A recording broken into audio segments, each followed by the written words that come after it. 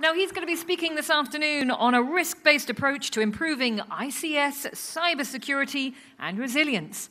Over to you, Joel. Thank you very much. We got the mic on, got volume coming up great. So, first of all, I'd like to begin, Salam Alaikum. It's an honor to be here for the third year. I'm kind of an original in the first group. I very much encourage this event to as the benchmark, because it is an incredible opportunity to see all you in the audience and to see a true concern for addressing a problem that faces us all globally. And it's a good forum for information sharing and exchange. And the concepts that we cover here are very valuable. So I know that now there's two bad spots to be in whenever you're on an agenda: the last spot before lunch or the first spot after. So I am not going to take the original allotted 50 minutes. I'm going to try to get us out of here at noon is on schedule. So I got to watch my time down there, which is a little offset. But the idea here is to talk a little bit about some key words. So if I can get my presentation up. 27, no problem.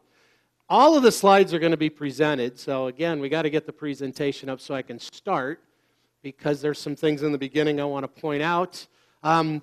One thing I'm going to do is I'm going to put a couple big QR codes on a couple slides, the beginning and the end. One of them is my contact information. Another one is going to be, right now it is a placeholder, where I have, I'm planning to put over the next 48 hours a list of a lot of the background material used to develop some of this work that I'm going to show you, which is really going to talk about these key concepts of resilience as a form of improving your overall position in addressing attacks not only today, but hopefully in the near future. We've got to get the presentation up. There we go. Perfect. Thank you. So on the lower right, I'm going to show these again. I don't know if anybody's got QR code readers on the phone.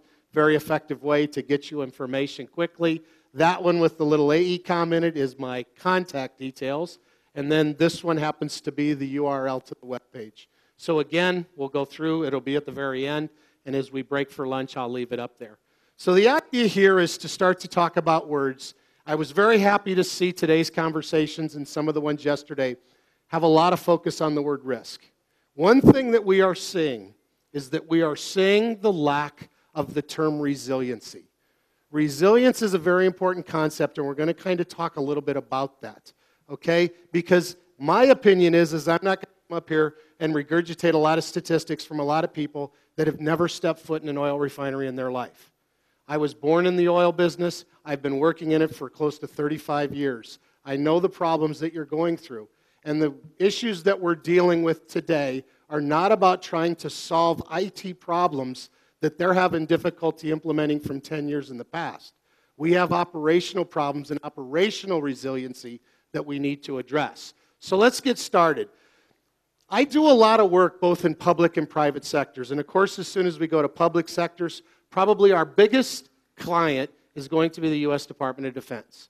Now, I know the military is very different than the oil business, but the one thing they start to teach you is there's a lot of good references in their practice and procedures that teaches you how to create a scenario whereby you actually are focusing on essential functions and services.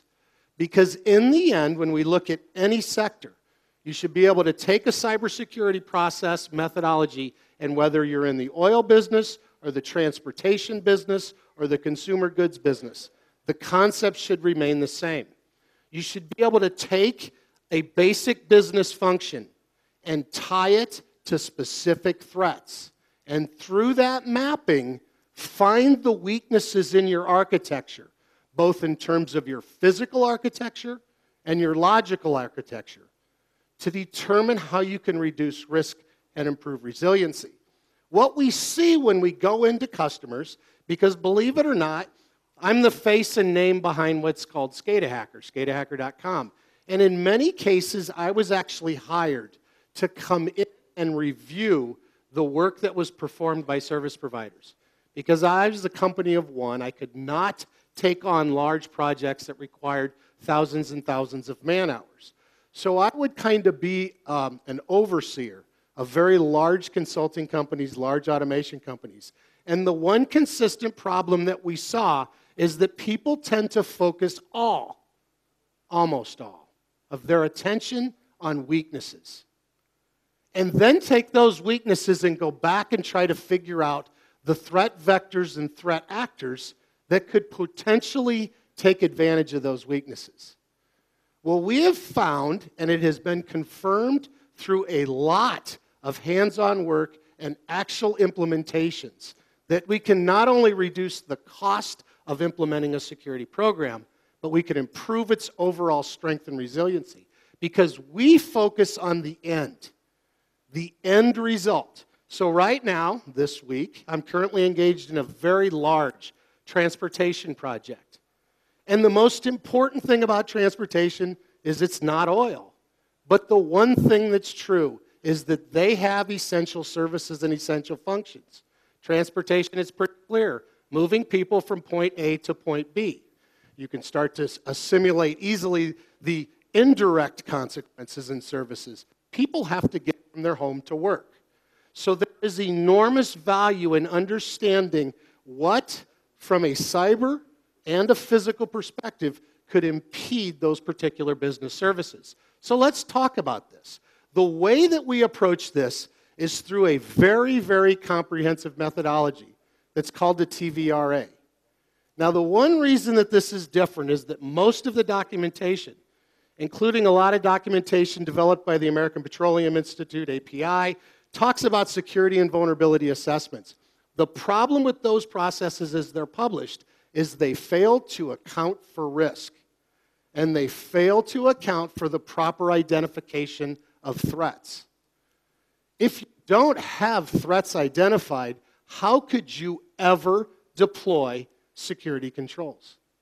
And probably one of the best examples is the single greatest threat facing companies is insiders.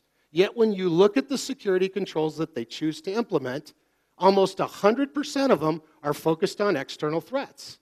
So if you know that the threats are inside, not necessarily malicious, but accidental, why are you not addressing those problems? And the reason is that they're trying to separate risk from the threat and vulnerability scenario.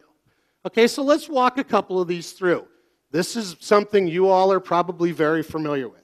I am a very long-time KPC individual. I worked on some of the original projects here, one of them being Equate. I was involved in the refinery upgrade at Al-Shuaibah. So this business I know very well.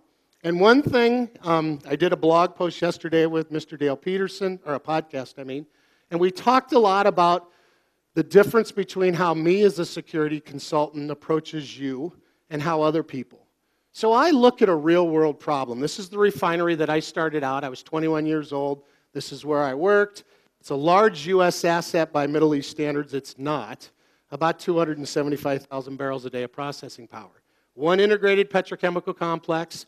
We had multiple plants. Within each plant, there were numerous process areas. Within the process area, tens of thousands of sensors and actuators, hundreds of controllers and subsystems, dozens of networks, and on and on and on and on and on. So what's the attacker going to do? Oh, I'm sorry. What are you going to do to defend against that attacker? So there's a little guy up here. This is a Waldo. So when I do this in a funny sense, it's the Where's Waldo scenario. There is an attack scenario on this refinery. And I tell you what, I do not agree with somebody that says, tomorrow you have to have 100% of those 100,000 assets secured. That is a fallacy, it's fictitious, and it'll never happen. So a good process should allow you to identify today exactly where you start in that plant. And I'll tell you, on this particular plant, I have met with my former employer. I no longer work for them. But I know the 3 loops that I could attack on that refinery that brings it down. And guess what?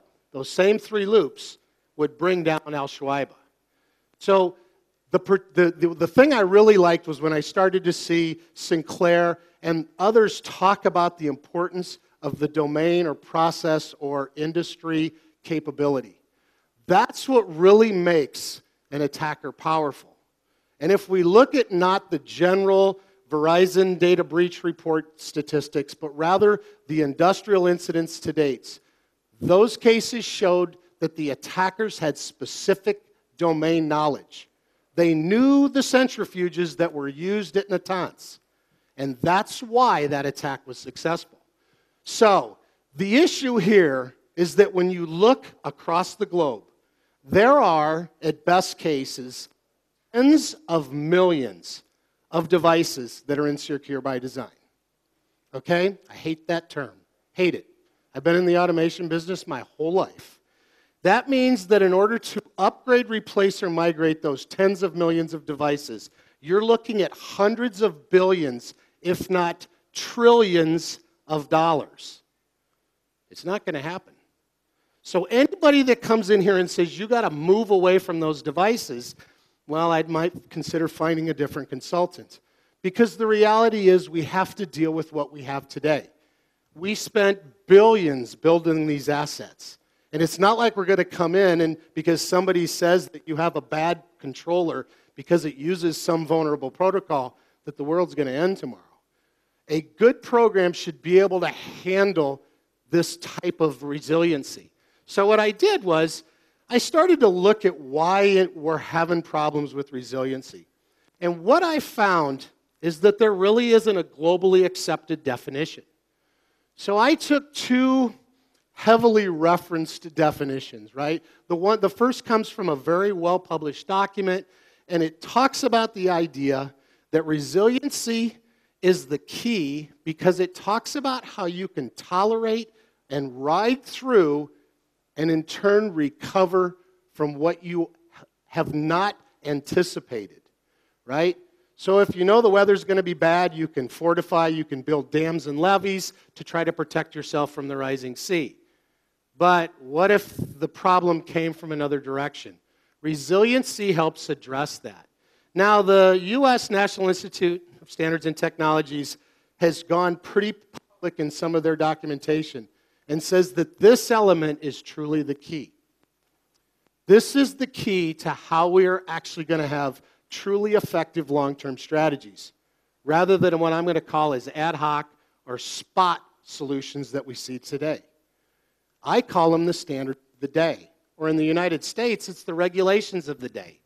The NERC CIP standard has gone through 5 significant revisions since it was introduced, just over 10 years ago. That is unacceptable. Nobody can keep up with that. And the reason is that it lacks the incorporation of resiliency and how the controls are implemented and selected. The idea here is that security and resiliency should be considered as very distinct domains. However, they do have complementary interactions. So security doesn't need resiliency. Resiliency doesn't need security. But if we're going to try to solve this problem, we need to address them both. So the way AECOM took about this was we created an entire methodology around this concept of resiliency. I brought some flyers if you're interested after the session. This concept is called converged resiliency. It's actually a very successful approach that the U.S. Department of Homeland Security just issued a contract to us to create a cyber-physical framework for the owners and operators of critical infrastructure in the United States. This is a key element. And again, today, it's nice to be at the end of an event where I can start to blend what people are saying. The concept of the cyber and physical, or I prefer to call it physical and logical domains, along with the electromagnetic spectrum, is very important. A core component of our TVRAs is what's called a TSCM, or a Technical Surveillance Countermeasures Assessment. We do a true broad spectrum analysis because I'll tell you right now, people that are targeting you are not going to use a Wi-Fi access point. They are going to use far more sophisticated means. In the same way that they want to encrypt their malicious traffic on networks, they are going to do the same using obfuscation techniques in the electromagnetic spectrum. So the idea here is to take this portfolio across all domains. And I know people are going to boo me off the stage when I say this. When I engage with companies, I do not go to the CSO. I go to who owns corporate security. And most people know that starts at the board of directors. Because there's one word in a CISO that I don't accept, and that's the I. Operational security is not about data. It is about maintaining operational functions, which means the operations department does not report to the CISO. The engineering department does not report to the CISO.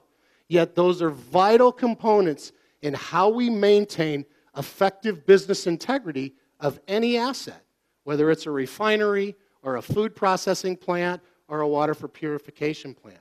So that's where we're trying to move. And when we start projects that way, they are highly successful. Because it's not whether you work for this IT or OT group. It's whether you're performing information security roles or operational security roles. I had one client when I first started out that the same people that provided cybersecurity leadership were responsible for physical protection of the board of directors and chief executive of the company. Because they believe that security is security. And I think that those in this room would agree. Today, cyber is not used an island on its own. It is a blended component of a cyber-physical initiative, which typically, and I'm going to say with the exception of finance, where the total motive and the total consequence is really something very logical, which is money. Today, it's not really a physical paper or coin thing as much as it is a transaction. But if we look at most other industry sectors, the cyber attack is used to accomplish a physical means. Whether it's an invasion of military forces in a country, whether it's to take tools like cars, trucks, planes, and cause them to crash and kill people, the idea here is that they all tie to the physical world. So I'll move this on. The way that we address this resiliency is to take a look at existing frameworks. I am really an advocate of frameworks. So this thing on the left is the NIST cybersecurity framework.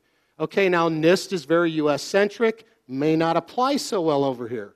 But the methodology that I created prior to joining AECOM allowed me to take this framework and overlay it on top of any standard you want.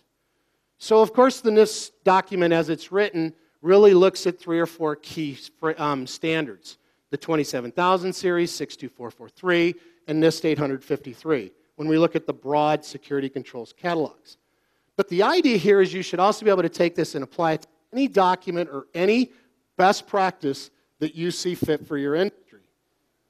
And then combine these two with the magic secret, right? So the framework addresses cybersecurity. It is a list of security controls.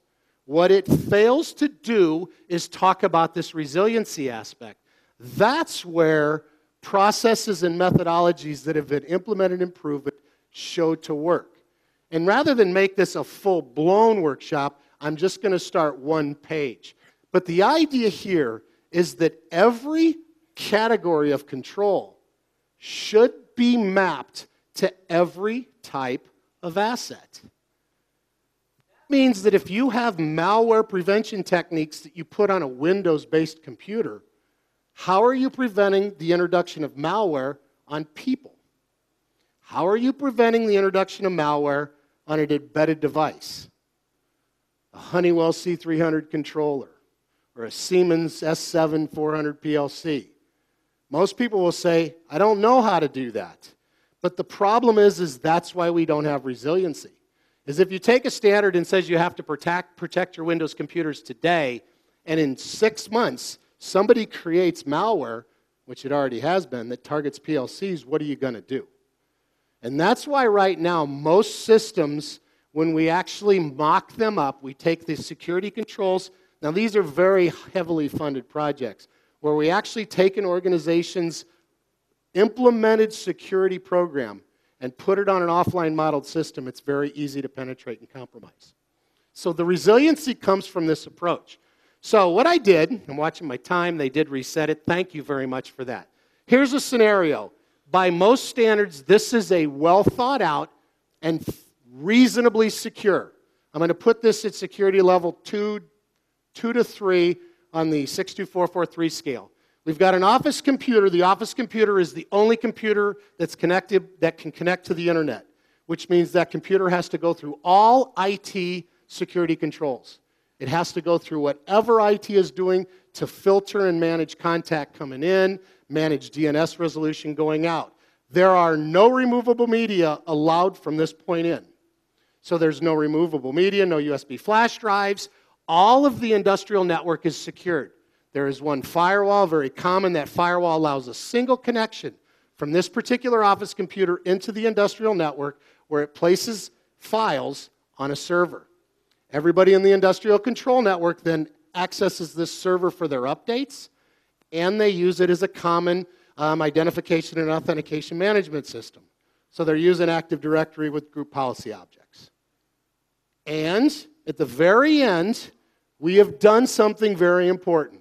We have completely physically segmented controllers, the PLCs or the C300s or the S7-400s from the high-level architectures. So the way that looks architecturally is something like this, right? So again, there is no DMZ here. I do this for simplicity, right? Because you want to keep this minimal. So the production network kind of adds as a buffer zone. So this is a 3-zone model. So some people will draw a 3-zone model and include a DMZ. This is a 3-zone model that lacks a DMZ. So what we're going to do in this particular attack scenario is let's use Black Energy 3.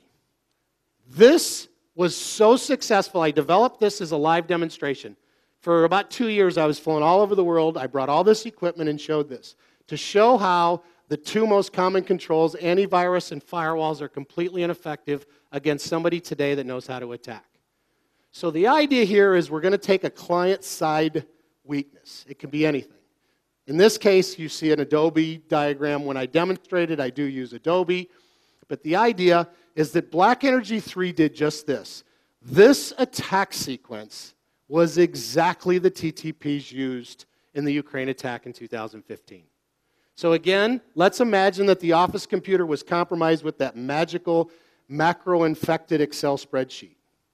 Now the problem is, and this is where the whole mindset of IT versus somebody that is really more aggressive on their approach to security says, you have to realize from this point forward, once the computer's been compromised, the attack from this point forward will appear as though it originated from that individual.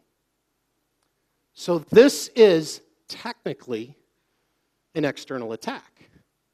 But logically, all indicators from this point forward will appear as an insider. Okay? So what I'm going to do is, remember I said there's one little indicator, there's one opening in that firewall. So now that I know that firewall is opened, I'm going to use it. In order to connect to the firewall, I'm going to use standard Microsoft SMB connections on 445. I also need 135 to take care of my authentication. Hey, I followed the standard. I have separate authentication domains. The industrial network has one set of Active Directory forest and domains. The office network has a completely separate one. So I have a completely separate authentication domain. Now, here's the problem. Once you're in, you're appearing as this legitimate user. Now we start to pivot. So the first thing we do is, nobody ever thought we could get into this computer. This computer was isolated. There's no vectors for malware to come in. Right? So IT has taken care that everything that comes into that office computer has been scanned properly. So there shouldn't be malware vectors. So in this particular case, people say that because that's unpatched, you really violated a policy. No, I actually didn't. Because there were no vectors, right? If you don't have a vector, how is the malware ever going to get there? So in this particular case, we have the domain controller, you compromise it. Once you've compromised the domain controller, you might as well go home. Because once you have access to credentials, you no longer need vulnerabilities. So this is why anybody that focuses on vulnerabilities, I say, have a nice day. You're going to miss the attack. Because from this point forward, I have credentials. Windows has embedded capability to allow me to perform functions remotely with valid credentials. The PS exec command infrastructure is installed. IT wanted it on there so that we could do remote management of those computers to make their job easy. So we've got it in there and everybody knows it's there. Now here comes the big problem. No vulnerabilities on that computer. Completely patched, minimal install. But once you're in that computer, you have access to a network that everybody says you don't have access to, i.e. the exact scenario used in the Ukraine. So as soon as the Ukraine attack went public, this video went back online because everything was textbook. So when we talk about all these problems with ICS, no, this is problems with a basic understanding of risk. Okay, now I know my time's running up. So the idea here is that what we commonly see is that at the top, these machines are relatively easy to secure. They're very well defined, well known. We have baseline security configurations because we're following best practices. We implement the latest and greatest software, patches, antivirus engines, application whitelisting, whatever you want it to be. The problem is that they have minimal impact to operational integrity and risk. There is very little that Office computer could do if you actually did a threat map of how it could impact operations, because operations is all the way here at the bottom. Here lies the problem. The controller on the bottom is very difficult to protect, but extremely high in risk score in terms of its impact to operations and business function. So where do you think we should start this project? At the bottom, right? Where do you think most people start their projects?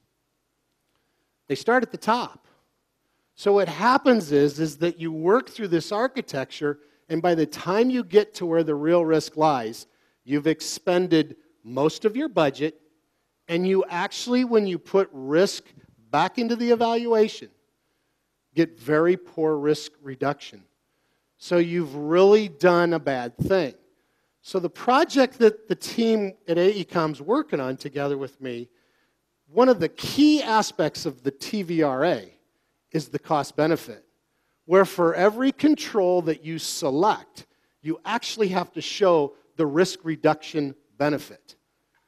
So that somebody can't say, well, come on, it's 2017. You have got to put patch management in your solution set. No. And I'll tell you what, I went into this architecture. It's never been patched a day in its life. But I tell you what, it was one of the most secure architectures I've ever seen. Now, of course, we don't get into details about it, but this team of professionals knew what they were thinking about when they actually looked at security, because they believed in the same concepts, right? Malware has to find a way into a network. It can't fly in, which is why we do electromagnetic spectrum analysis. But you can see kind of where we're going. So what you'll see on the presentation, and since my time's up, and I'm actually doing pretty good, this is where I wanted to get to, is that I will walk you through that attack, and I will show you the risk identification piece, which is where you'll talk about the vector, you'll discuss the undesirable event. You remember my little curvy guy that goes through, and then the consequence of that single step. So when we talk about the Office computer, what did the Office computer compromise allow us to do? It allowed us the installation of a remote access Trojan, which gave us remote command and control. It didn't compromise the PLC. It didn't compromise the HMI. It didn't steal credentials from the Active Directory server. Right? So you can't try to, you got to focus on really the consequences of that attack. Because the idea, and Dale did a good job yesterday talking about this. I got one build before that, but I'll focus right here. The idea is that when you start to look at consequences, you're going to see something very different. You're going to start to be able to take them and now apply them to a net business function. Right? So the idea here is that this process is very successful for our team because we can take it into any industry sector we want. There are no PLCs in transportation, but there are devices that perform an identical function to a safety controller or an SIS in transportation. So rather than get hung up on the architecture, you can take the process in and do this mapping. The way resilience comes in here is by the build that I walked right over. My view, as SCADAhacker.com, to resiliency and defense in depth is not what you commonly see in all the big famous published white papers, which is that what we call an onion diagram, where you start at physical security and you work your way all down to the center where you get into application security and kernel control. My idea of defense in depth is A, you cover all aspects of an attack sequence from deterrence to correction and response, and you should always have at least two. Because right now, a lot of people depended on malware detection devices, but new malware may not necessarily be detected because the authors of malware are becoming very crafty and very creative. So signature-based detection mechanisms is very ineffective now because we just change our signatures. And you work your way down through here. And when I talk to people in oil and gas, it's awesome because we all know what fault tolerance is. Most of our architectures in the control world are truly redundant top to bottom. The sensors are dualed in the field, but we always have multiple or redundant fault-tolerant inputs, control processors, communication processors, networks, servers. Right? So that's a very uncommon architecture for a lot of information security people, which is why a lot of the standard information technology products don't work well in those architectures. So now we have this kind of fault tolerance. So this was a good slide to break because, again, what I have done is kind of walk this scenario through where I talk about the two controls at each step to try to get you to think about things differently. And since I'm about 1 minute, 30 seconds over, I promise to be as close to the noon break as possible. I do want to talk about this, the conclusion slide, is that standards are mandatory. We need standards. They perform a vital starting point into how we address a very complex problem. But frameworks are what we need to provide consistency. As soon as you develop a framework, it's something that can be repeated across the KPC family. And for me, it can be taken across the oil and gas downstream sector or the transportation sector or so on. But what's most important is the prioritization that must occur.